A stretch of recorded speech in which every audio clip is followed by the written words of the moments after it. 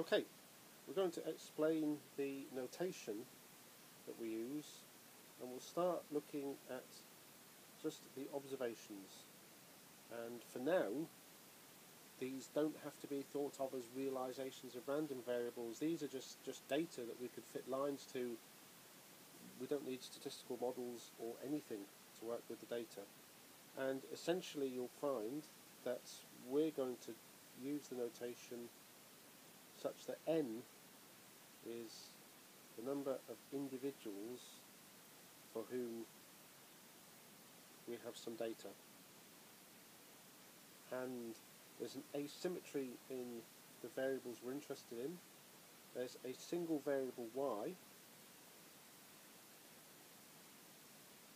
and to let us know which individual this observation has been taken on, we use a subscript I. And I then is an integer that goes from 1 to n.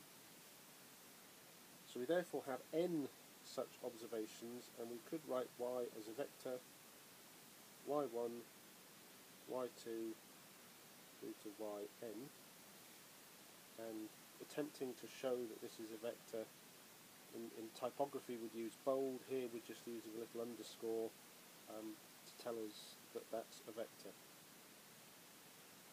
We then have a whole set of observations called x, and we'll denote this as a matrix. The first column of x for nearly all the applications we're interested in is a column of ones. So we could say that x is a matrix made up of a vector x1, where x1 is always equal to 1. We then have at least one other observation on every individual, x1, x2, through to xn. We could have many more of these on the same individuals. So we're going to use the notation p to refer to the number of x variables, including this variable x1, which is always equal to 1. So this becomes x12. So this is vector x2, this is vector xp, and I'm going to say that within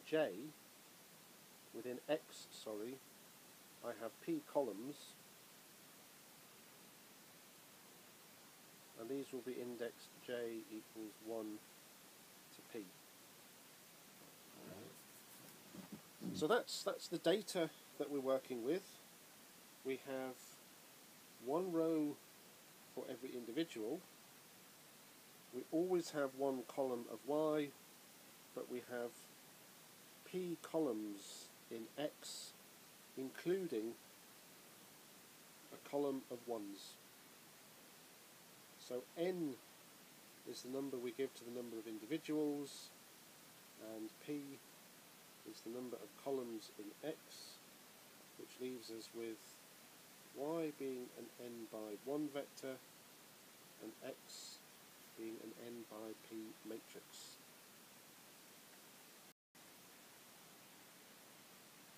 Now if all I were doing were fittings or planes, I could write this in a number of ways.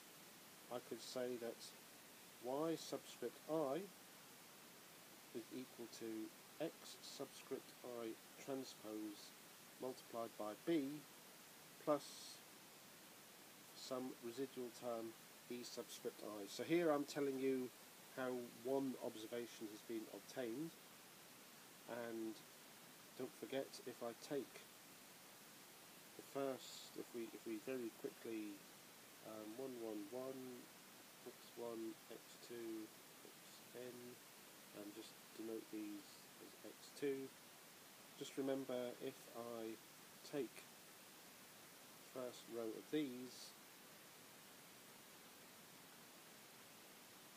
this becomes a vector, and of course by default vectors are written as columns, So to make it clear in the notation that I want a row, I have to write x transpose. And then b is just a number of slope coefficients. I could equivalently write this out as b1 x I1 plus b2 x I2 and so on, all the way through to the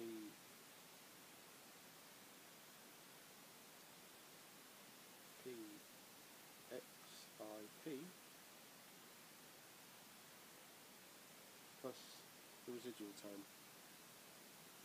So I could equivalently write this as the sum from j equals 1 to p of bj x I j, all telling us the same thing. And equivalently, I could write that the vector y is a matrix x multiplied by the vector b plus a vector of these residuals e. So we've had to add here a vector of p slope coefficients and an n by 1 vector of these residual terms. And this just tells us the mismatch between the point on the line that we're fitted and the observation that we have.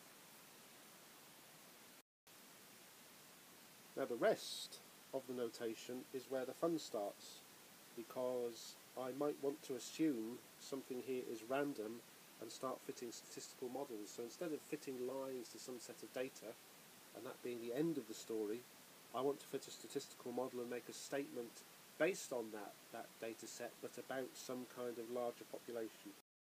Here's where the notation gets important. So if I use the first expression that we had,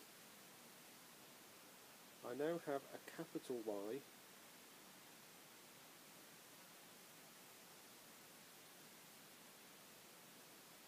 and I have an epsilon.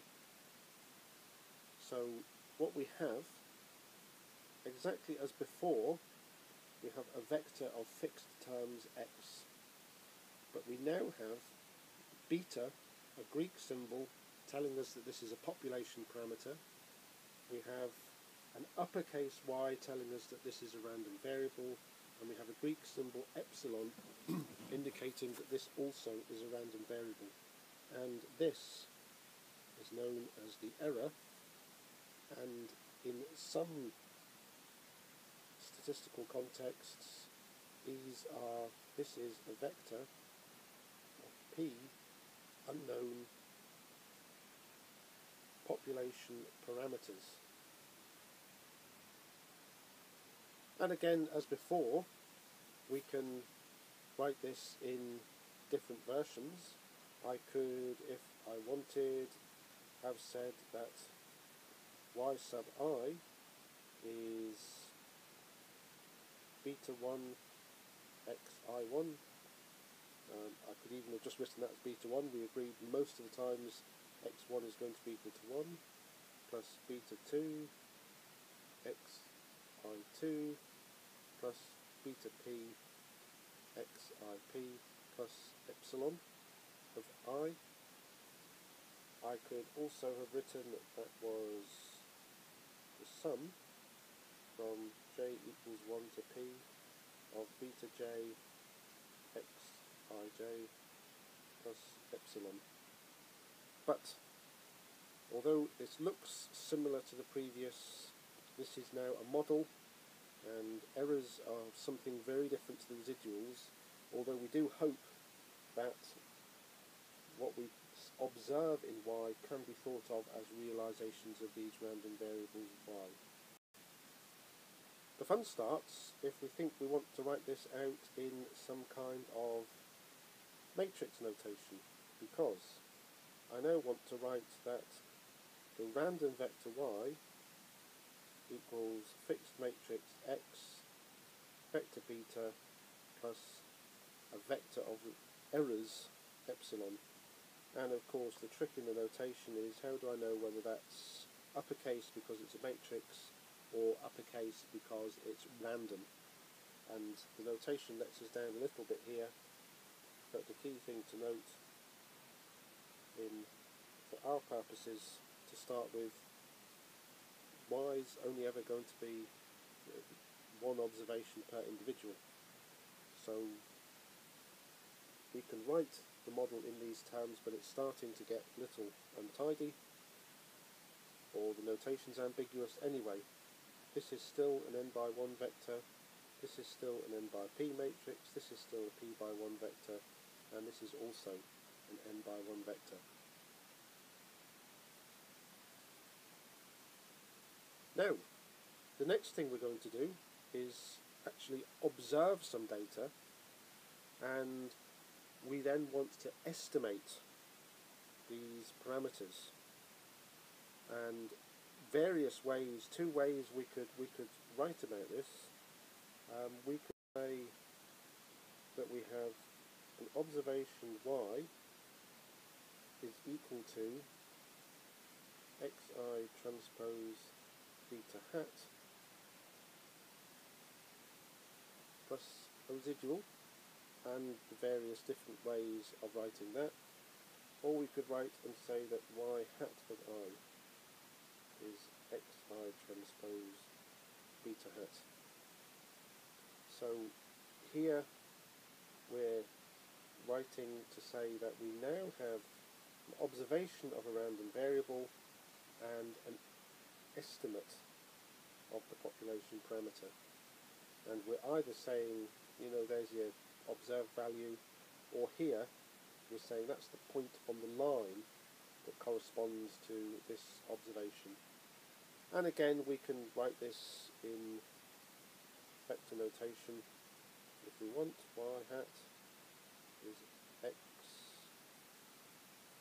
beta hat plus a vector of residuals. Or we can write that y hat is x beta hat.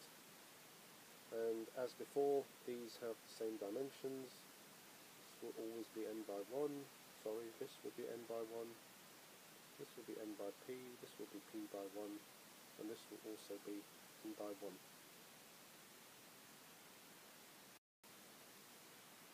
Okay, so to conclude, some of the smaller ideas, we're using y or y, depending whether it's a random variable, a realization of a random variable, or a data point, to refer to the variable that we're trying to predict, explain. We'll spend ages arguing about that nomenclature. We're always going to talk about the matrix X, and this will be of order n by p. This is of order n by 1, so we have n individuals, and we have p columns in X, one of which is usually going to be an intercept column. So some people might say that we have p minus 1 explanatory variables in X. Now that's the kind of detail of the notation, but here's the more conceptual stuff. Whenever we use E, vector E, or E subscript I, that's a residual. Get residuals with line fits. Epsilon is an error, and we get errors with models. Epsilon is a random variable. This is just a feature of a line fit. B is just a slope term in a line fit. Beta is a parameter in a statistical model unknown to us, and therefore fixed for the moment. Beta hat, on the other hand, is an estimator, and this is a random variable. And I guess one of the key things to watch out for is not to muddle line fits with parameters with estimators of parameters.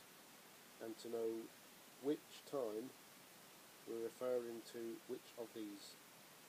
And equally, although they look very similar in the formula, we never want to muddle residuals and errors.